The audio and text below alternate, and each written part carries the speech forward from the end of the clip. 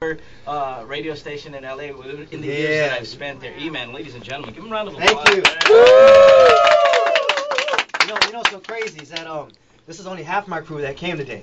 There's still a few more out there who didn't quite make it. How does that work? Is that the whole hip hop thing? Because I know Power 106 is a big R&B and hip hop station. Is that a whole hip hop influence when you roll with 30, 40 people like you know? That's the hip hop thing.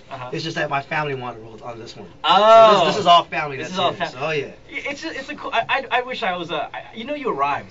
When you have an entourage, that's what it is. You know what I mean? Because who was this the other day? So Manny Pacquiao, who's our national national hero now. Pacquiao rolls with 15, 20 guys, and you think, wait, this guy's a boxer though. Why would you think you need an entourage? Who's gonna mess with him? No one's gonna mess with him. Yeah, but you. I mean, how do you fare in the ring? Me? Oh no. I can't fight. You can't hold your own. I'm a small cat. That's right. People hear me, but they don't see me.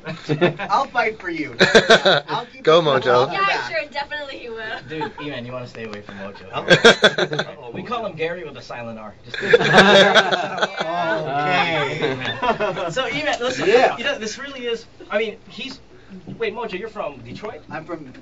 Yeah, can't you tell by the way I talk? I'm from Detroit. He's from Detroit. Okay. You think San Fran, first thing in your head. He's from Detroit. And Eminem. So the thing is. Yeah, my hairstylist was Eminem's aunt. Didn't you know that? Oh, my dad didn't know that. It's not a lie. It's so true.